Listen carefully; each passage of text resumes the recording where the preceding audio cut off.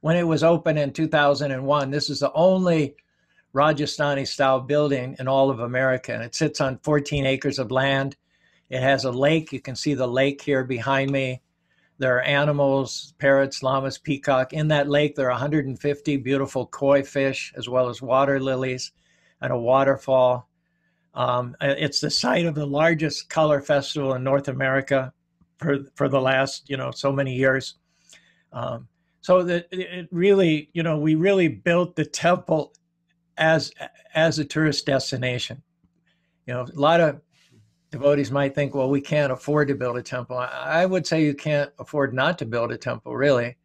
At the time, we had no money. We didn't know how we would be able to build a world-class temple. We just knew we had to do it. It was just something that if we were going to be on the map, if we were going to be taken seriously, if people were going to listen to us as serious players, we had to have a world-class temple. And somehow or other, it was do or die, temple or bust. Mm-hmm. And it cost $1.2 million to build the temple between 1998 and the time it opened, 2001. And it was worth every penny. I mean, it was worth every penny. And here's an interesting fact. We could have built a building with concrete block, plumbing, electricity. We could have built a simple building for $500,000 that would have been approved as a place of worship, been approved to greet the public, for $500,000. We spent $700,000 extra dollars on the decorations. And every one of those dollars, 20 years later, has come back to us 20 times over. I think you earlier quoted also that architecture is the most visible form of art. Right. Everybody owns it. And the thing is, the local Mormons, knowing that this temple was being built, knowing it would be a resource in their midst, they started coming during the construction phase in hundreds to help out in whatever way they could. The Mormon LDS Foundation, which gives donations to charitable causes, in May of 1999, they gave $25,000 to help us build the temple. There's a doctor in the next town.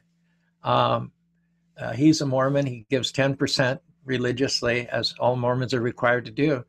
But every 6 months during the construction process, he would drop by with a $1,000 donation. And I would say, Doctor, what motivates you to give $1,000 to the Krishna temple? And he said that when this temple is built and I drive past it with my grandchildren in the car, I want to be able to tell them that I helped build that building.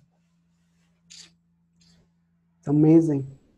So, Prabhu, in general, are the Mormons quite inclusive and broad-minded, or is it that because of your interactions, you created the atmosphere and then they were welcoming? Weren't they concerned that you would take their flock away? I haven't sensed any of that. I haven't sensed any of that at all. In fact, when they gave the $25,000 in May of 1999, they didn't accompany that with any brouhaha. They made no announcement. They didn't submit a press release. It was just very quietly done by them with no desire for recognition. It was I who sent out the press releases and ended up getting coverage all over the nation. I thought this was such a good template of one religion opening up its arms and welcoming another religion into its very heartland, that I felt that this should be shared. And articles ran in the Dallas newspapers, in St. Paul, Minneapolis newspapers, especially in 2002, which was when the Winter Olympics came to Utah and everybody was focused on Utah. So there were a number of articles that coincided with the opening of the temple, and they all mentioned about this donation on the part of the LDS Foundation. I remember an NPR segment on All Things Considered that talked about the Krishnas and the Mormons and how they interacted. And the conclusion of the program was that it was a very, very happy synchronicity. The final words of the commentator were, it seems that people who take their religion seriously appreciate others who do the same.